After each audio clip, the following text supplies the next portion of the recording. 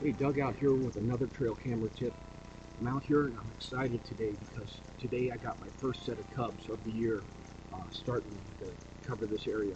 I'm hoping to get them going across this log I have on the ground. I'm going to remount this trail camera. This is a solar powered trail camera, and it has great audio, great video. So I'm hoping to catch those cubs using this camera.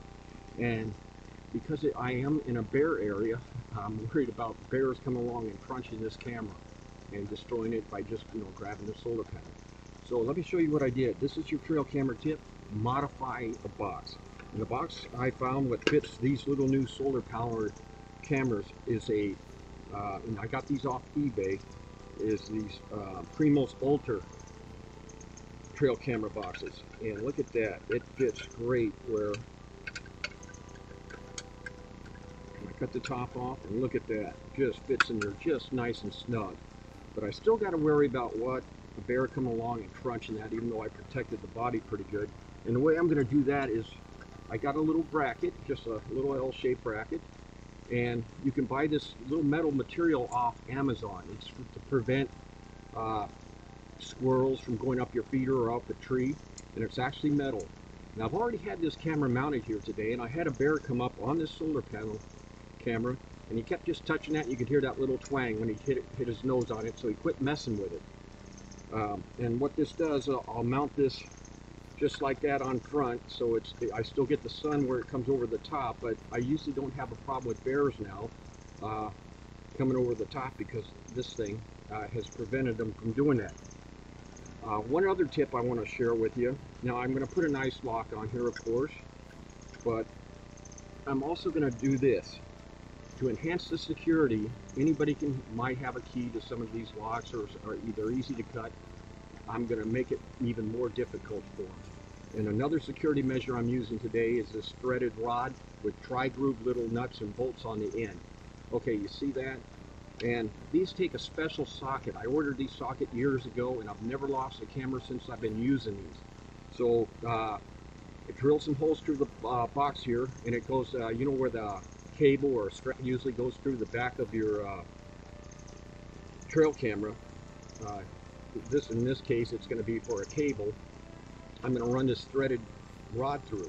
Then I'm going to put those tri-groove bolts, and I'm going to tighten them up on both ends. Like I said, special socket to get them off. Those sockets cost like $45 to $55, and you can get those also on Amazon. So I'm going to have a double security measure when it comes to locking this camera in the box, but I'm also going to have then my bear proof. So far bear proof. Never underestimate a bear. And that's what we're doing today. So I hope that's a good trail camera tip. Modify your boxes for solar panels to protect them. Use a threaded rod to lock them up even more secure. And then go ahead, if you are in a bear area like I am quite a bit here in Washington State, this material is great. It so far has been very good with my cameras, protecting them, and I've never lost a camera since I've been putting these brackets on some of my trail camera boxes that have solar power. Okay, let's get working. This is going to take a little bit, and I got some other trail cameras down here. I want to check to see if I got those cubs on. All right, let's get busy. Hope that helps you all.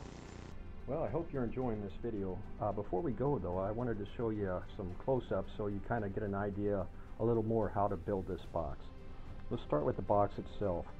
You're going to want to leave a ½ inch at least back part a little going this way before you cut it off. And the reason that is on the back of these cameras, you see this little groove right here? You're going to be able to slide that in, and it goes right up against there. And look how nice that fits. And you won't even be able to pull that up because of the way that is. I mean, it just fits. It's a perfect little groove, and then because of this, you're pulling the whole back of the camera up. And what I did is, after I cut it, I filed it down, I painted it, and then I even threw a piece of tape here to make it a little more gentler on the back of the camera here, and also a little more quieter. So that fits in just like that. And then once again, I told you I'm going to enhance that by putting a threaded rod right through where the cable hole is on the back of the camera, and that's those tri-groove security nuts.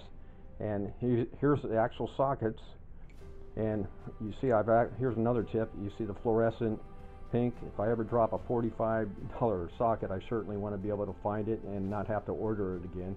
So I do a little fluorescent tape, and that's how I do it. And it really fits into these new little trail solar panel cameras. Really fit into your trail cameras really nice. And look at that.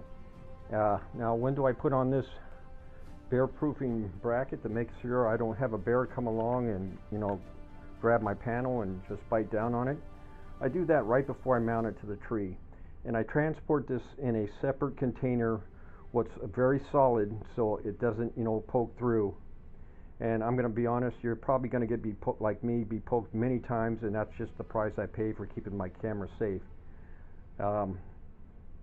I assembled this just with some nuts and bolts, and cut a piece of it and then spray painted it. And you want to, when you do mount this, you want to mount it so there's enough room so you can slide your camera, once the bracket is on, up into the box, and that should be good enough. Okay, if there's no more questions I can think of answering, I think you might have, let's go look at that video actually. Oh, here, one more thing. Carry some extra one of these wing nuts, and that's what I used to mount this bracket with. And I'm saying that because I guarantee when you're in a rush and you're looking around and there's always a good chance you might drop one of these. So always carry extra little hardware when you're in the field, like I do. That way, if you ever do drop something and you can't find it, you can still go ahead and assemble the camera up to your specific needs you want to have out there. Okay, so no more questions. Let's go ahead and take a look at that video of an actual bear coming up to one of my cameras with this bracket mounted on there. All right, folks, have a good night.